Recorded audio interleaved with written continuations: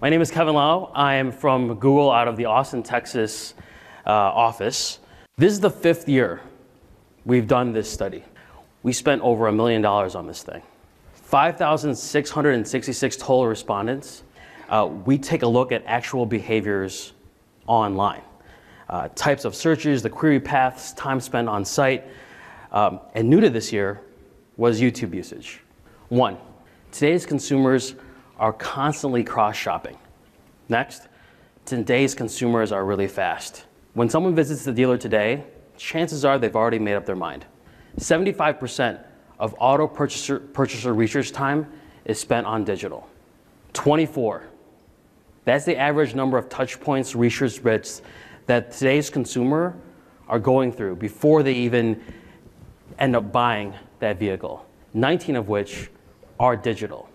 They don't even get to the dealership until part number 22, stage 22. They research more, but decide quicker. Time spent researching vehicles has actually gone up over the past year, and this may not seem surprising. They're in the market, most are in the market, for less than 3 months.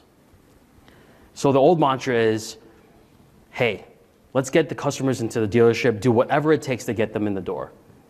Today, we should change that. We need to flip that.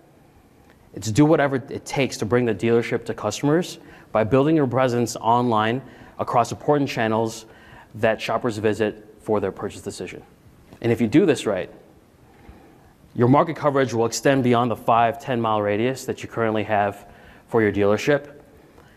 Because thanks to online research, today's shoppers can research broader areas and are willing to travel longer distances for that dealership and for that purchase.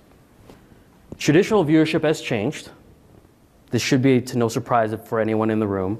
Over the past 3 years, we've seen an uptick, 24% percentage points uptick on time spent on online video.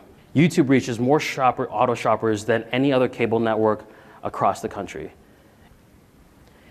And YouTube is the video destination for auto shoppers.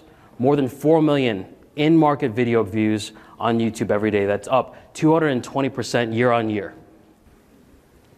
So what do they do after?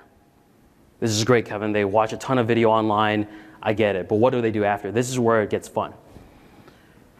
Top one is to use my computer to find information. That makes sense. They'll visit a dealership, and they'll actually go and search a dealership's inventory.